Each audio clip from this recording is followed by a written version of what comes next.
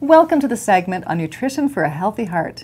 Here, you'll learn how a healthy diet can help your heart, find out the building blocks of healthy nutrition, and get some tips from people who've changed their eating patterns for the better.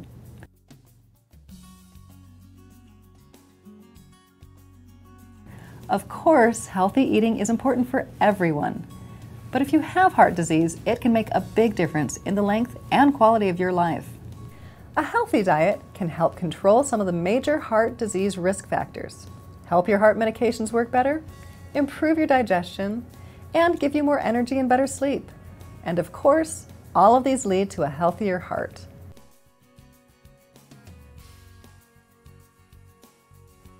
What does healthy nutrition look like? There's so much diet advice out there, it can get confusing. We'll try to make it simple. Let's talk about 6 basic building blocks and use this dinner to break it down. You can see that about half the plate is covered with fruits and vegetables, and that's a good guideline. Building block number 1, fruits and vegetables. Eat lots of them. A fourth of this dinner is rice pilaf. Grains and starches should be about a quarter of your diet. But notice that it's made with brown rice. So, block number 2, eat more whole grains. We'll talk about what whole grains are in a minute. On the side, there's a salad dressing made with olive oil. Block number 3, choose unsaturated fats and oils. The salmon here also covers a fourth of the plate. Block number 4, choose heart-healthy proteins. You see the milk? It's skim, and that's block number 5. Choose low-fat dairy products or dairy alternatives. The last building block is something not here, the salt shaker.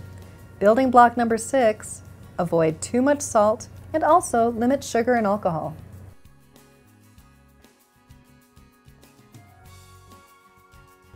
Let's talk about each building block, starting with number 1, eat lots of fruits and vegetables.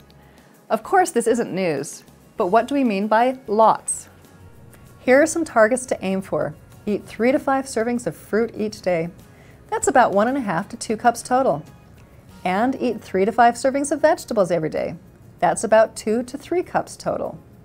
That may seem like a lot, but the servings can add up quickly. Let's say you have a banana at breakfast, a small glass of apple juice with lunch, and an orange for a snack. That makes 4 servings of fruit. You might have a small glass of tomato juice with breakfast, a salad with lunch, and some cooked vegetables with dinner. That's 4 servings of vegetables.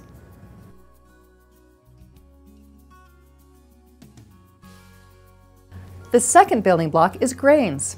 To improve your heart health, choose whole grains and unprocessed starches instead of refined starches. What's the difference? Let's look at them side by side. On the left side are refined starches, white bread, pasta, white rice. They're made by processing grains until only the center of the grain remains, but that means that they're missing something important. On the right are whole grain foods that include all parts of the grain kernel and unprocessed starches like beans and vegetables.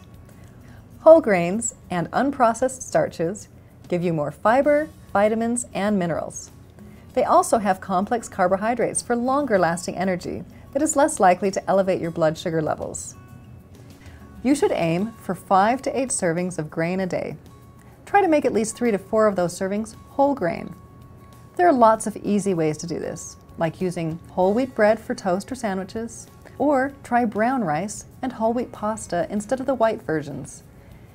If you want whole grains, be careful as you read labels. Look for the word whole in the ingredients list. Words like healthy and light on the package might just be a marketing ploy.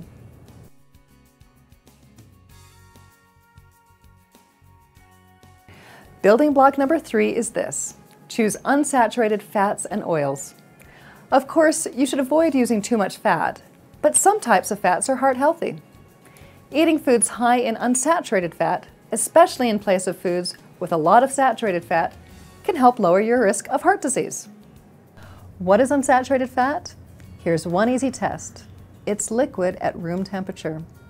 For cooking, choose olive oil, canola oil, peanut oil, and vegetable oils such as safflower, sunflower, corn, and sesame oils. Good food sources include olives, avocados, nuts, salmon, and tuna. You should limit the amount of saturated fat in your diet.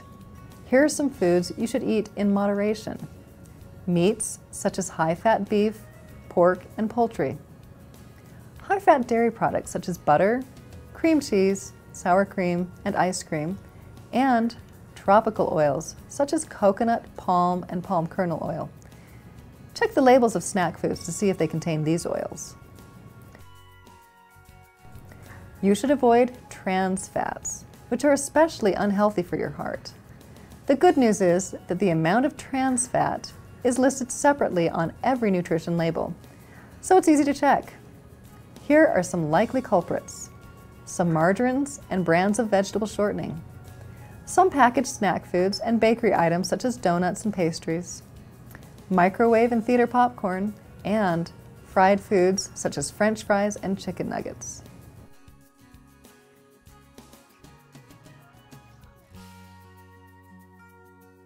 The fourth building block is heart-healthy proteins, which help repair body tissues and build muscle, including your heart muscle.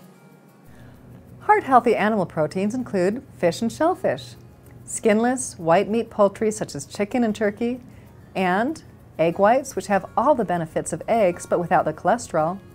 If you eat whole eggs, limit them to fewer than 4 per week, but eat egg whites and egg substitutes as much as you like.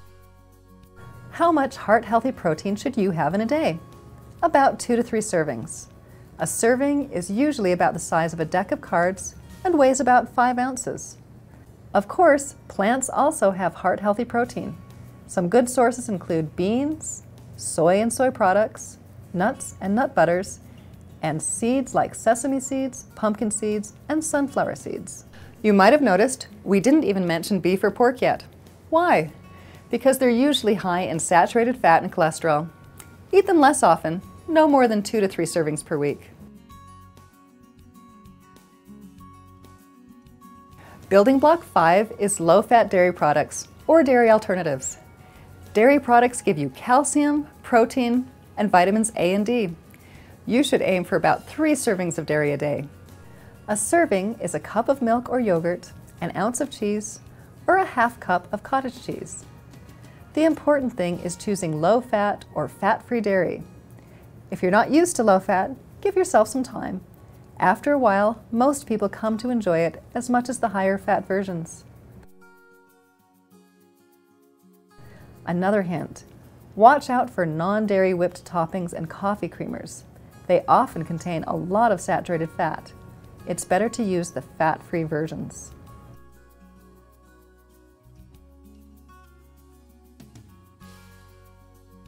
Even though ice cream is also a source of calcium, you'll notice it wasn't listed in building block 5. That's because it's part of building block 6, putting limits on salt, sugar, and alcohol.